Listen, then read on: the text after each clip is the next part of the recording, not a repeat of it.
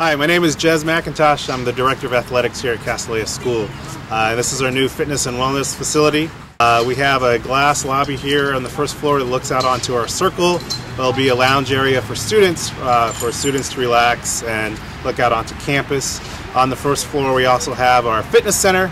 In our fitness center we're going to have our exercise machines, our elliptical, stairmasters, rowing machines, weight machines, dumbbells, free weights for our students to do workout and do all different types of workouts in our fitness center. It looks out onto our softball fields. The glass is all around, so we'll have good visibility while you're working out to campus. We have our fitness and wellness teachers' offices and our AD's office right off the fitness center for clear supervision, so our students will always have supervision as they work out and have our teachers accessible to them if they need questions for that.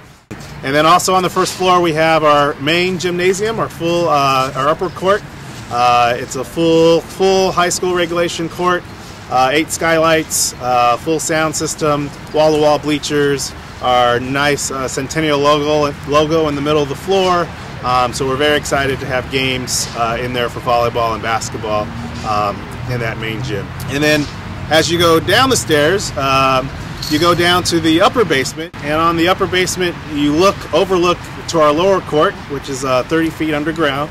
But at the upper basement level we have our upper school locker rooms. Every student on campus will get a locker in the facility.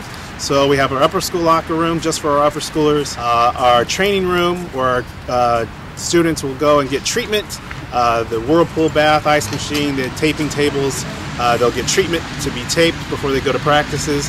And then we have a dedicated dance studio just for our dance classes, full studio, 3 walls of mirrors and bars, and a sound system for them to have an adequate dance class. We also have adult locker rooms on the upper basement, and then you go out down to the bottom floor. On the bottom floor we have our lower court, again 6 baskets. You're 30 feet underground at that point, but you still have adequate ceiling height. And in the corner is our climbing wall. We have our climbing wall on the corner, which we'll be able to use in our fitness and wellness classes. Exercise studio. In our exercise studio we'll be able to do yoga, Pilates, cardio kicks, boxing, spinning classes. So we're excited about that for our students. Teacher's office, and then our middle school locker room as well on the bottom floor for every middle school student to have a locker.